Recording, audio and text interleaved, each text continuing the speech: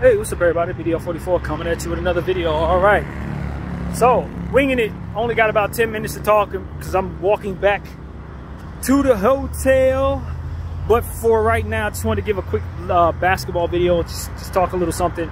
Luka the Don, man, he put up some crazy video game numbers last night on my fantasy basketball. You got me 125 points in one game. That's like enough for two players to have had phenomenal games.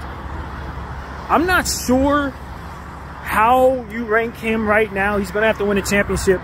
Of course, you got players like LeBron James who's still in the league, Giannis, Jokic, you know what I mean? Guys that you consider to be the best player in the league. I'm not so sure Luka the Don didn't just step himself right into that category over the past couple of weeks with Kyrie being out, man. A lot of people are going to say he's already been there. I could argue I agree with you. He's already been a top player. But the stuff that he's doing right now, you know, I saw a commercial with him and Michael Jordan a couple days ago. Actually, it was yesterday. They put during the game. I'm sure some of you have seen that commercial.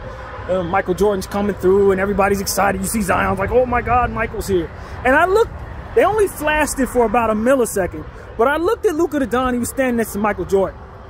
He ain't look impressed. He ain't look impressed at all. He didn't look like he was moved by the presence of MJ. And the only thing I could think of is these are both GOATs. Just Luka's just getting started. But Luka probably think he better than that dude. He probably think, yo, if I was around when you was doing all that, you wouldn't have got all that. I think that's the vibe that I took from that little millisecond of looking at it. Like, all these other players moved by you, but I think I'm on your level. Maybe I'm wrong. Maybe I'm just starting crap. But I'm telling you, he ain't look impressed by Michael Jordan's presence at all. And I'm telling you, with the numbers that this kid is putting up right now, and coupled with the fact that he's barely, what, 24 years old or something like that.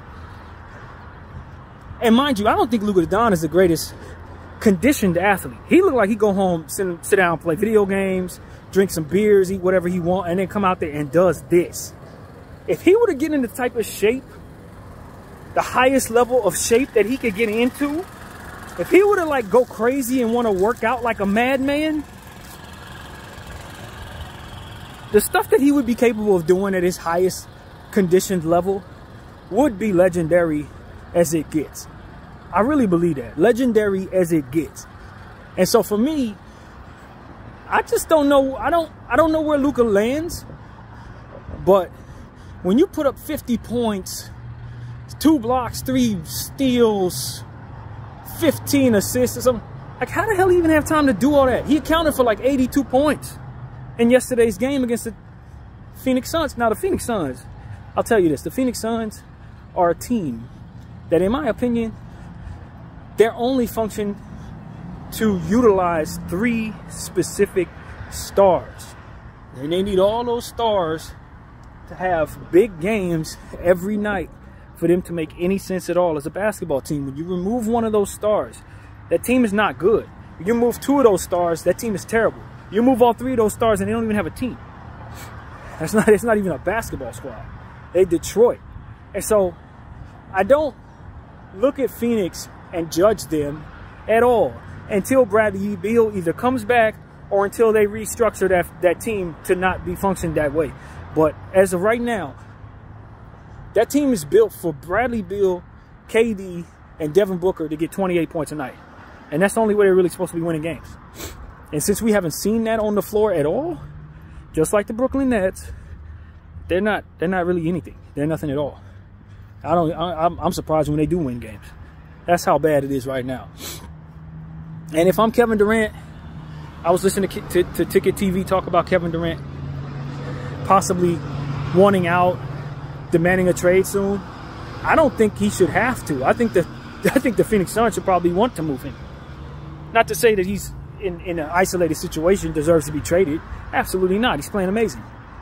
But his amazing does not translate to anything because they need Bradley Beal to finish the team. And Bradley Beal is an immovable piece because of his contract. And the fact that it has a no-trade clause, coupled with the fact that he's injury-prone and everybody now knows that, he didn't really have that big of a market last year. But Phoenix wanted to go all out and try to bring themselves super team. Ill-advised as hell, but they did it. And this is where they're at. So it's like, if you're not going to move Devin Booker, you probably can't move Bradley Beal. So in this situation, Kevin Durant is the movable piece. You can still get a lot for Kevin Durant. You could probably get a fleet of young players.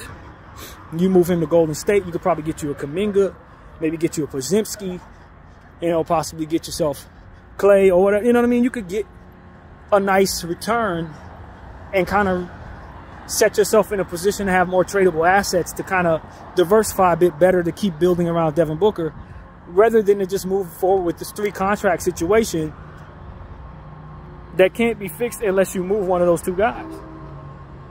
Because I'm telling you right now, Beal ain't going to be worth nothing. You can't move that.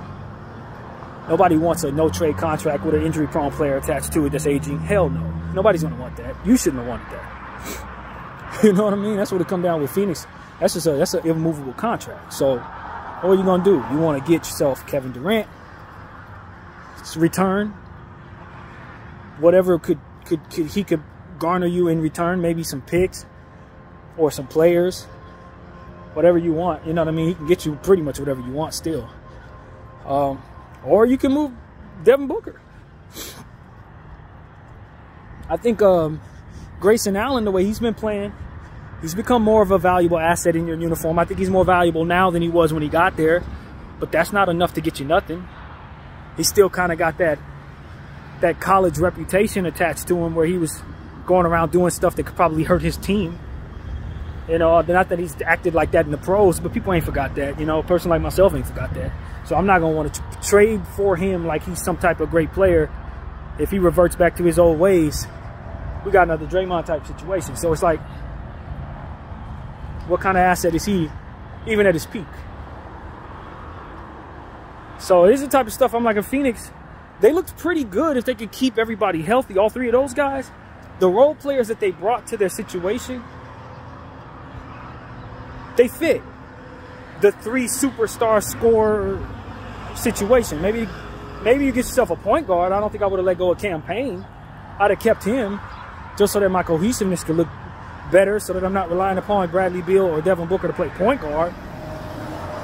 But like, aside from that, you can't really get the most out of that team unless you have that super efficient scoring trio on the floor at all times.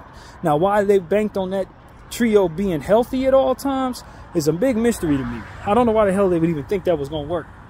But if they did have those 3 guys out there, I expect them to win a lot of games.